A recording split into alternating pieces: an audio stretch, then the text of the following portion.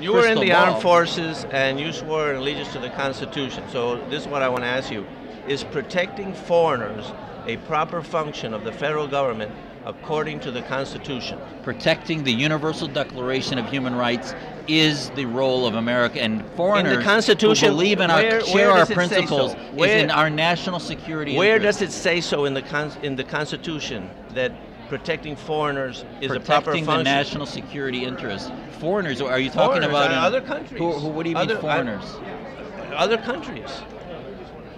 Either Iraq, Syria, you take your pick. I've answered your question. You're having a circular argument to try to get me to buy into your blind, ignorant isolationism. The Constitution, right? I've answered your question. Can I go now? Yeah, certainly. But okay. I just want to know, is it where in the Constitution do you think it says that?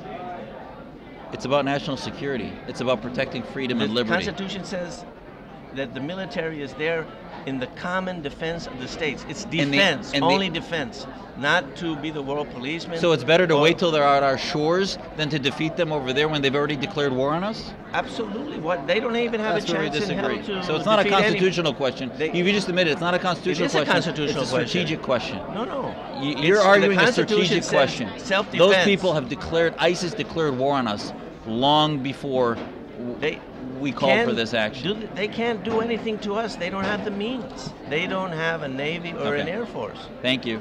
Okay, thank you very much for the interview. Heated. More heated than with